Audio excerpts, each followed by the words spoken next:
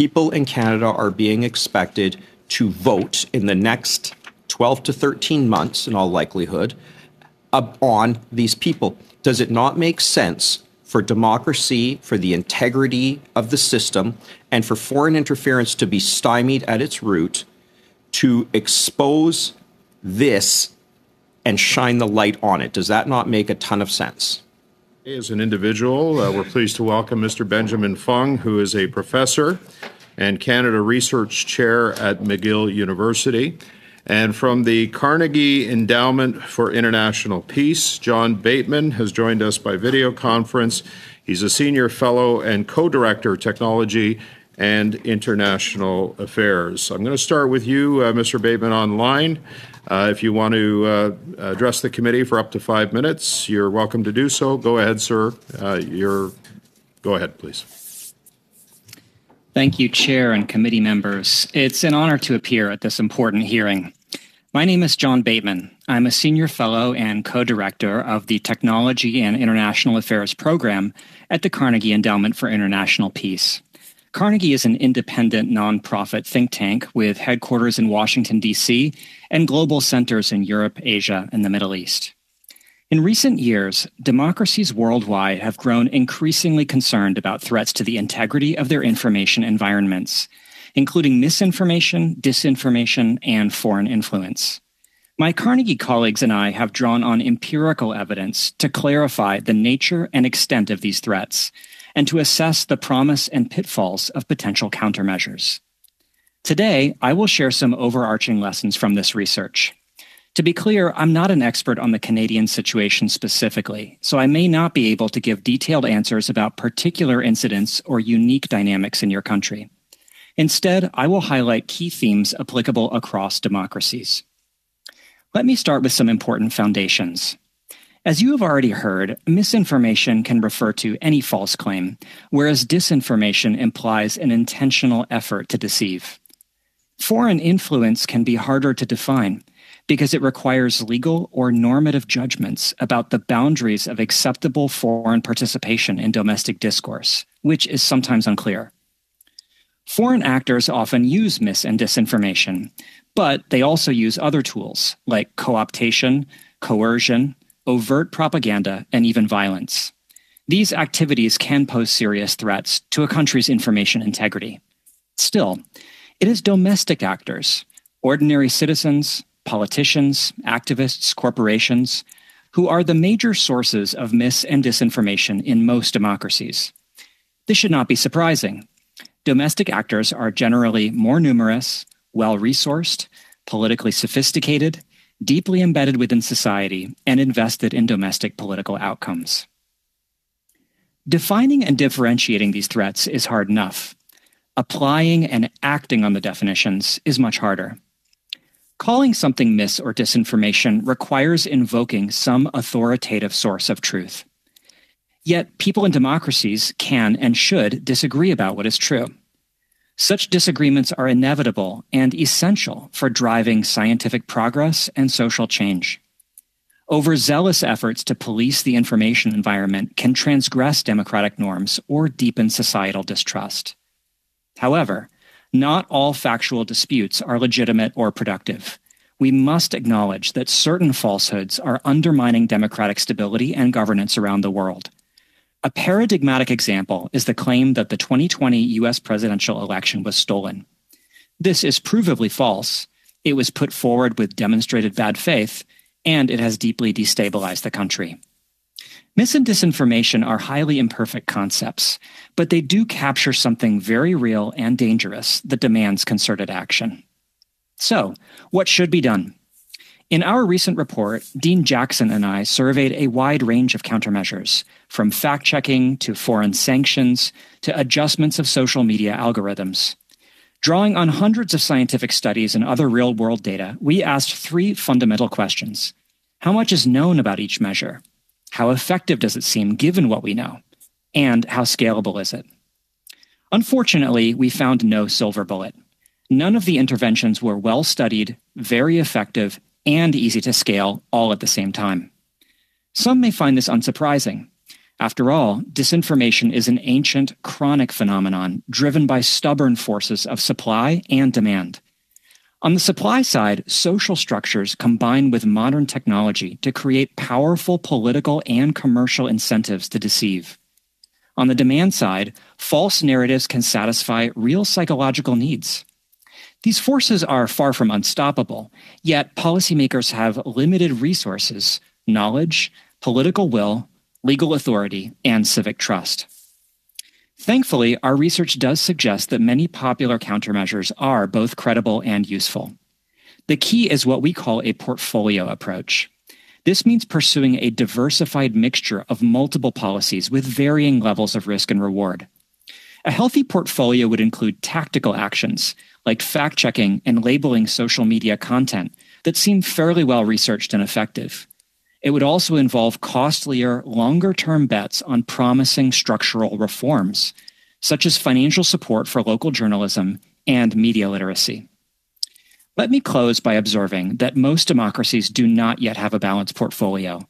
They are underinvesting in the most ambitious reforms with higher costs and longer lead times. If societies can somehow manage to meet the big challenges, like reviving local journalism and bolstering media literacy for the digital age, the payoff could be enormous. Thank you, and I look forward to your questions. Okay, thank you, Mr. Bateman. Really appreciate the insight in your opening statement. Mr. Fung, you have up to 5 minutes to address the committee. Please start. Thank you. Good afternoon, Chair and committee members. I'm a professor and Canada Research Chair at McGill University, and I'm a computer scientist. My research interests include AI, cybersecurity, and disinformation analysis. I'm particularly interested in analyzing disinformation spreading in the Chinese-Canadian communities. I'm not going to repeat the disinformation examples, as I believe you have already heard many of those examples from different channels in the last few years. Instead, I would like to focus on recommendations that may help fighting disinformation from the Chinese government.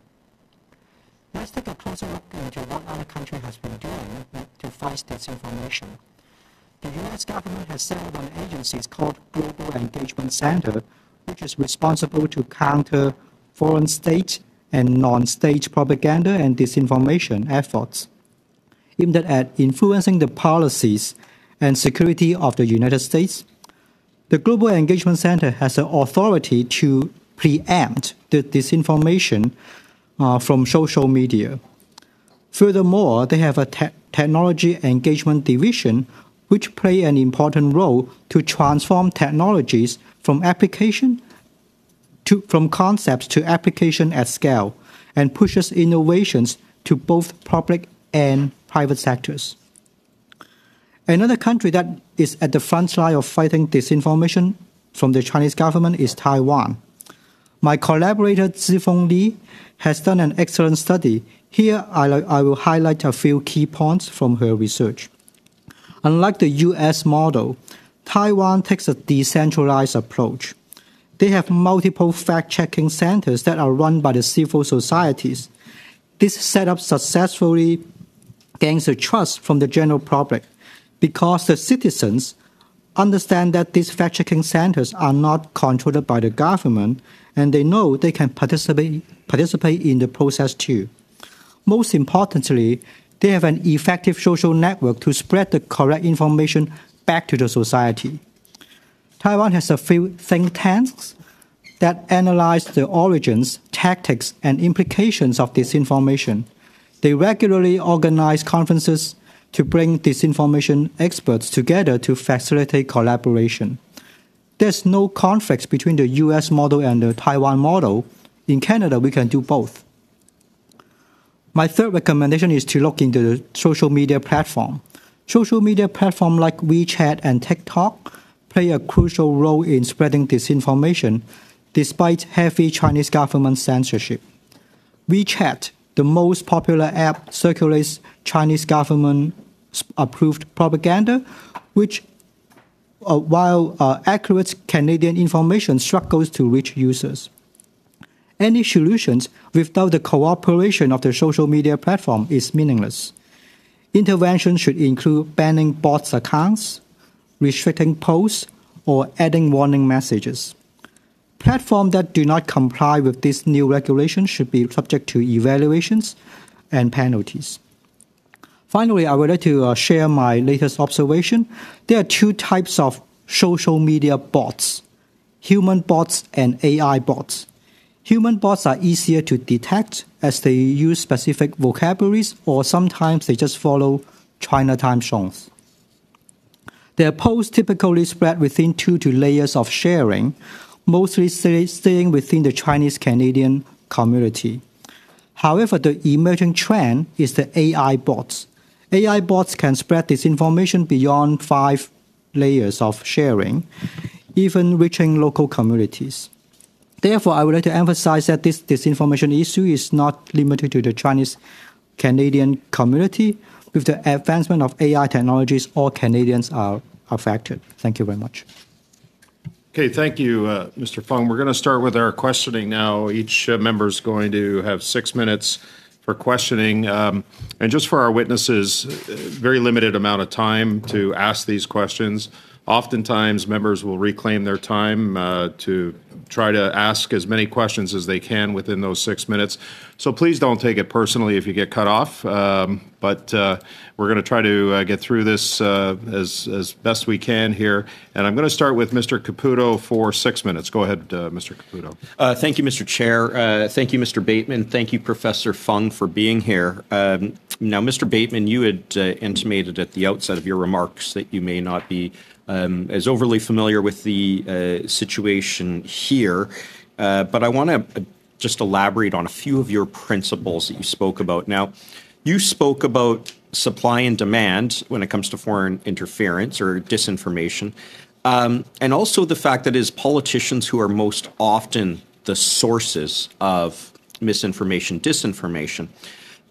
Would you agree as well that politicians actually not only are critical when it comes to what they put out, but also in their function when they are in a security capacity and a capacity of ensuring that disinformation doesn't get out? In other words, politicians, government plays a protective role. Would you agree with that? Yes, I would.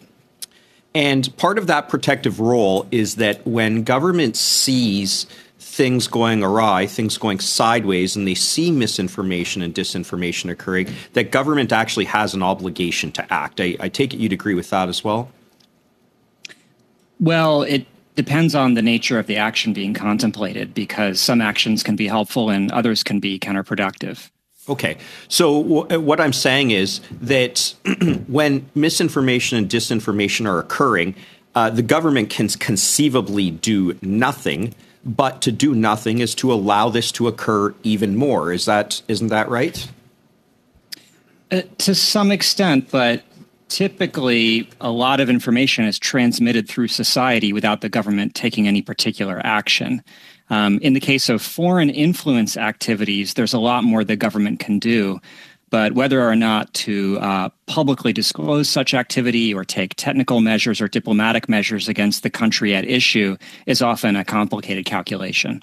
Well, it certainly is a complicated calculation, but I think you would agree that shining the light on foreign interference in some way is always the best antidote to address foreign interference, is it not? It often is. The exception to that principle is that sometimes the foreign actor may anticipate and even desire or benefit from the public disclosure of their operation. For example, if Russia is conducting an influence operation that is publicly exposed, and then that public exposure actually creates a lot more societal anxiety and fear and distrust than the initial influence operation itself, that could be considered a win for Russia. So that's one of the complications that government needs to consider. I see what you're saying. They're sowing chaos and they're getting their desired results. Now, when it comes to elected officials, generally, I think it's in everybody's best interest to know whether their elected officials, the people that they're putting an X beside when it comes to elections, have been willingly or semi-willingly participating in foreign interference. You'd agree with that? Yes. So In such cases, transparency is paramount. If the government is aware that elected officials are participating in foreign interference willingly, the best thing that can be done is to address those things publicly, is it not? That would require a framework of law and, again, careful consideration. For example, I'm a former U.S. intelligence analyst, and so I'm familiar with the possibility that there could be unverified intelligence information about someone being co-opted or roped into foreign disinformation, but that might not be a legal certainty. Right. So, sorry, and I don't mean to cut you off, but I'm just going to ask you to operate on the assumption that we have intelligence services in Canada that have verified and they have come to conclusions. And the conclusions are that 11 parliamentarians have, or either wittingly or semi-wittingly, acting with foreign and hostile states. This intelligence has been verified. It went into a report. In that case there, people in Canada are being expected to vote in the next 12 to 13 months, in all likelihood, on these people. Does it not make sense for democracy, for the integrity of the system, and for foreign interference to be stymied at its root, to expose this and shine the light on it? Does that not make a ton of sense? Without commenting on the Canadian situation, because I don't know the details, I would just say there are situations where an intelligence assessment might fall short of a prosecutable offense, and that would then create a judgment call and a difficult decision. But I'm not familiar with the Canadian specifics. Well, could there be any worse discord? You know, you talked about the Russia example. Is there anything worse? Any worse discord than people questioning whether who they're voting for is compromised by a hostile state? I do think one of the reasons that public disclosure can be helpful is when the lack of disclosure creates an environment in which selective leaks and rumors are running rampant. We saw this in previous U.S. elections, and that did seem to lead to a policy of greater disclosure, but not universal disclosure. Each disclosure needs to be taken on its own terms. Thank you.